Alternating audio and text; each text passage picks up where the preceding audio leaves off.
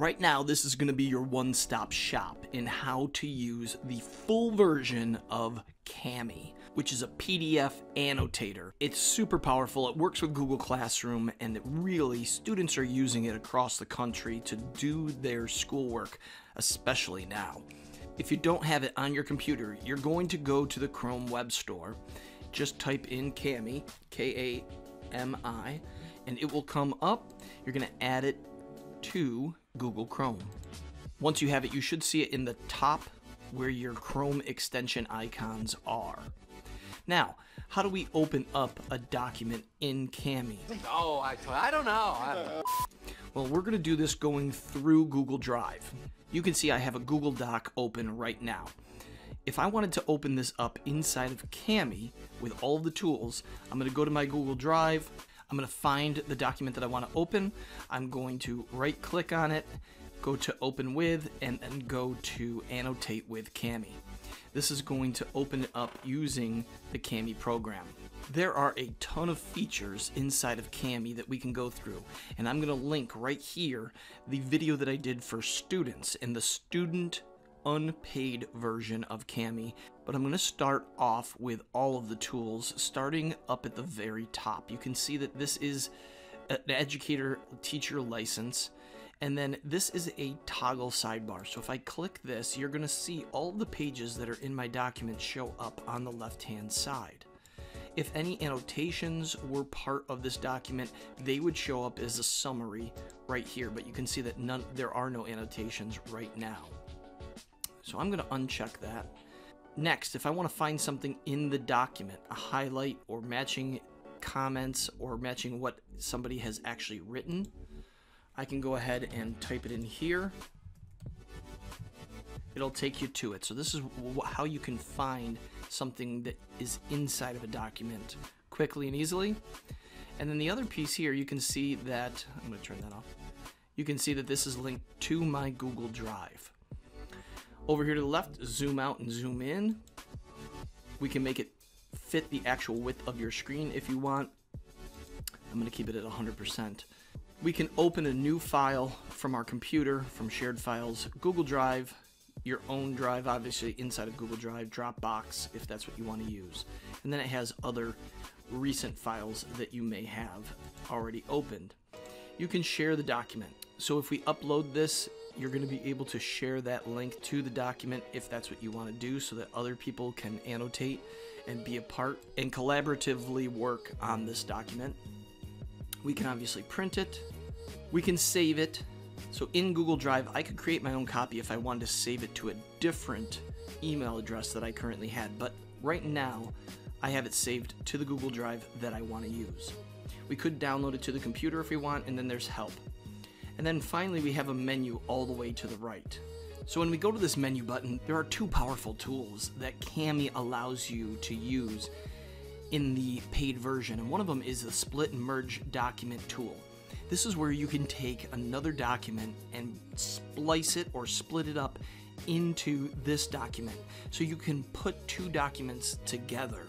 I'm going to link right here the video that shows you how to split and merge. The other one is the OCR tool. OCR stands for Optical Character Recognition, which converts your non-text PDFs into text-based documents. That's going to save teachers so much time because it's going to take PDFs that you currently have or that you've currently purchased or currently downloaded, and you're going to be able to change them into text documents without having to retype them. Here's the video that shows you how to do this as well. You can click above to watch that video. Okay, it gives document properties, notification settings, not a big deal for email and browser. We can create an assignment using Google Classroom. So if we wanted to go right into our Google Classroom and create an assignment, we could from Kami. So if we are set with this, we would be able to assign it to students. So if you picked the class and then students, and you would have exactly what comes up inside of Google Classroom. So this is another way to assign a Kami assignment to students in Classroom.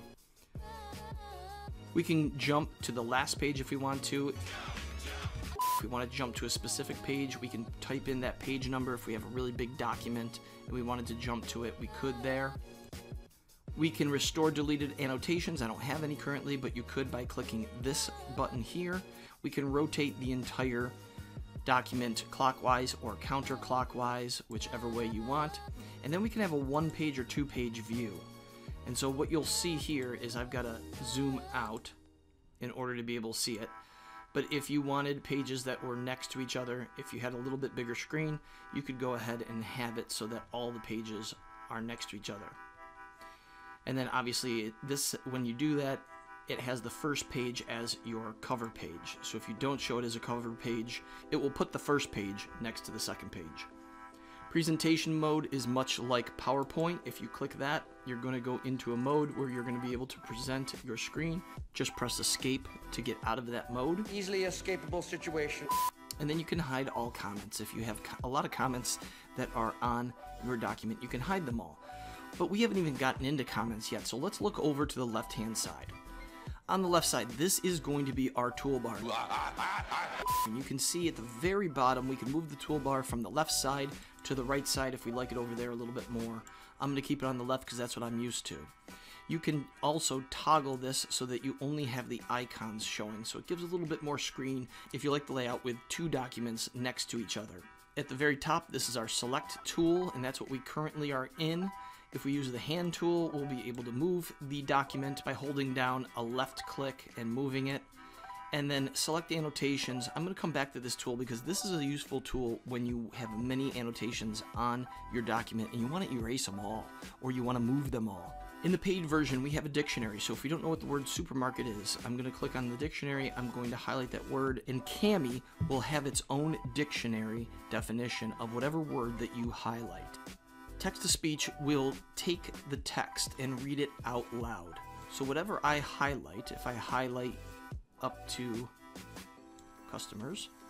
The supermarket allows its customers. So you can see we can change the speed, we can change the voice to a different voice, and we can go ahead and loop it if we want to as well, if we want it reading over and over again. We can also go to the next sentence from what we highlighted, or we can just read the entire page. Sample questions. The supermarket allows its customers to use a discount card that reduces their cost. Sam remembered to bring his card with him today. So we can click to the next tax sentence. Purchase was $125. We can also hit stop. Markup sounds like a pen tool, but it's actually a highlighter tool. So we can use a text highlighter where if you just highlight a word, it will go ahead and highlight it in the color we have selected. Right now I have green. We have a box highlighter, so if I wanted to highlight all the choices, I would left click, drag, and then unclick, and it would highlight everything that I have. Strike through and underline, same exact thing as text highlighter. If we wanted to have a strike through go through a word, we would just highlight it and it would strike through. And right now I have a bluish purple, and same thing with underline. If I wanted to underline the rest of this sentence, I could do that just by highlighting. So again, if I want to delete it, I can go to that annotation and remove individually. Feedback is going to be very important with distance learning. I know! And so there are 4 different things that you can do here. You can use a text comment. So if you wanted to comment, you click wherever it is and it creates a little button, and then you're going to be able to comment however you want on the right hand side. You can also do voice typing. So if you want to just use your voice to talk about what it is that you're going to comment, it will recognize your voice and it will go ahead and put that text there as a comment. This is my comment. And you can see there it is on the side. Voice comment, it's the same thing as text. You're going to place your cursor where you want a voice comment inserted. So if I wanted it by the choices, I could go ahead and click and place that comment there, and once you click, it's going to start recording your voice, and you can see it record my voice on the right hand side. Once you're finished, you're going to hit stop, and that comment is there for anybody that wants to play it. You can also do it with video. If you want to create a video comment with using your webcam, you're going to be able to do that, as well as a screen capture. So if you want to actually show directions and use your computer screen to give those directions, you're going to be able to record that as well. All you have to do is click. You're going to pick the screen that you're going to share. And right now it is sharing my screen, and you can see on the right hand side the screen is there. If I went back to my highlighter and I just chose a different color, you could see that if I mark it up, it will mark it up in the video as well. And then at the bottom I'm going to hit stop sharing. Once your video is done, you're going to hit done, and that will save a screenshot video for you now right within Kami. So multiple ways that you can go ahead and give feedback or even directions to your students. These can all be saved, and these are all automatically saved in your Google Drive. So if you assign this to a student, all of these annotations will already be there. Text box is exactly what it sounds like. Students or teachers are able to drop a text box wherever they want, and whatever text they put in, they're going to be able to change the size, font, and all of the other options that come along with text. You can even make it a link. So if you wanted to highlight what it is that you were doing, or you wanted to make this a hyperdoc, I'm able to make my text box a little bit bigger, and I'm able to click link at the top. And then whatever link that I wanted this to be, if I wanted it to just take people to a Google search, I could enter my link, and now it's become a hyperlink that's within the document. So this is going to be a really nice tool if you want to make your PDFs really interactive for students and have them go to different places on the internet. Equations, math teachers are always looking for places where they have access to mathematical symbols, and Kami has added some of the most popular math symbols as a feature. The next one is drawing, and this is where we can go ahead and change colors, but this is our pen tool. If you have a stylus, obviously it's going to be much easier to use the drawing tool. But if you don't have a stylus, you can use a mouse, and you're going to be able to annotate, you're going to be able to draw wherever you want on this document. To change colors, you go to more colors, and then you can change whichever one you don't like. So if for some reason I didn't want light blue, I could go ahead and change it to whatever other color they offer. I'm going to change it to black and hit save. And now you can see that those colors show up as your favorites. The 3 most used colors usually end up on the left hand side. You can change the line thickness, and you can also change the transparency of your line. There are some shapes, and again you can change how thick they would show up, the transparency of each of them, so you can do rectangles and squares, circles, triangles, and then you can insert lines, and all of the colors are the same as our drawing tool. Eraser. There are a couple ways that you can go ahead and erase. If we want to erase all annotations, or if we want to do drawings and shapes, you can erase either one just by holding left click and then hovering over it. So if I want to erase those, I can. Erase the text, I can even erase comments. So you got to be careful if you want to do that. You can always go up top to undo if you did something by accident and you wanted to bring it back. Another piece that I really like is select annotations. If I wanted to select everything, I could, and then I could hit delete and it would get rid of all of the annotations. Notice that the comments stayed and the highlighted text stayed. Those aren't seen as annotations with the select all tool. I'm going to undo that though. The next tool is insert image, and this is a powerful one, especially for math teachers that don't have touchscreen devices for their students. A lot of math teachers want students showing work. To show work, right now you may have to use pencil and paper, and so what students can do is they can go ahead and take pictures of that work using their webcam, using a smartphone, and they can upload it a couple different ways. They can obviously upload it to their computer, they can upload it to Google Drive. They also give the option to go ahead and search for an image using Google, but that doesn't help us as far as uploading work. So if you took a picture of something and you added it to your Google Drive, you're going to be able to then put that picture into this document. You select your photo that you want, and then it's going to be able to load that photo, and you're going to be able to click and drop wherever you want. Once the photo is dropped, you're going to be able to resize it. You're also going to be able to crop it with this tool here. So if we don't want to see the rest of the classroom or wherever you're at taking that webcam picture. So you're going to be able to crop, resize, and move that picture wherever you need. With pictures, you're going to want to make sure that you're on the page of the PDF document that you want to put the picture, because it won't let you leave page to page. You can see I'm trying to go down to that second page. All right, last I'm going to talk about using Kami in conjunction with Classroom. And we can create an assignment, as I showed you here, into your Google Classroom. The other thing that I wanted to make sure to show you was that when you are in your Google Classroom and you go to classwork, when you go to create an assignment, you're going to want to make sure that you use Create Kami Assignment. This way, whatever you attach as your document, it's going to open up in Kami for your students.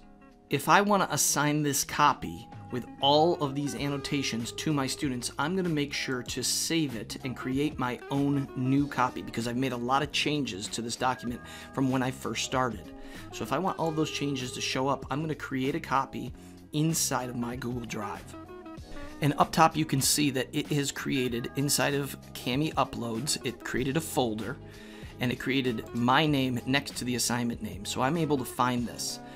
So when I go to Google Classroom and I go to assign an assignment, I go to the blue Create button. I want to go down to Create a Kami Assignment. And then when I go to my Google Drive, I want to pick the one that I created inside of Kami. So Kami Uploads is what they called it. And you can see this is the name of the file right here. And we're going to make a copy for each student. So I'm going to give this a title. I'm going to schedule it for now, and I can give further instructions if I need to. I'm not going to give it a topic. I'm going to assign. All right, so my assignment is there. Let me switch over to the student view. I find my assignment as a student, I open it up, and when I click on it, it's going to give me the option to open with Kami at the top, which I want to do. Now that I've opened this document as a student, you can see that I'm not able as a student to change anything that my teacher has put on here. I am able to interact with any of the comments that have been made on the right-hand side, and I am able to interact with the text that is here. Remember, we linked this to Google. So there's that hyperlink that worked. So anything that's created, I'm not able to move anything that my teacher has assigned to me.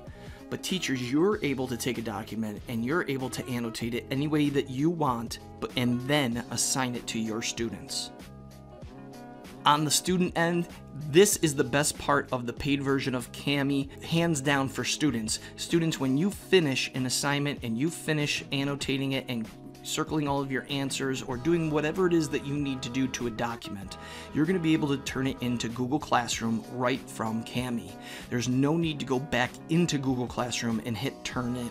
Anything that you do will automatically be sent to Google Classroom for teachers to see and grade.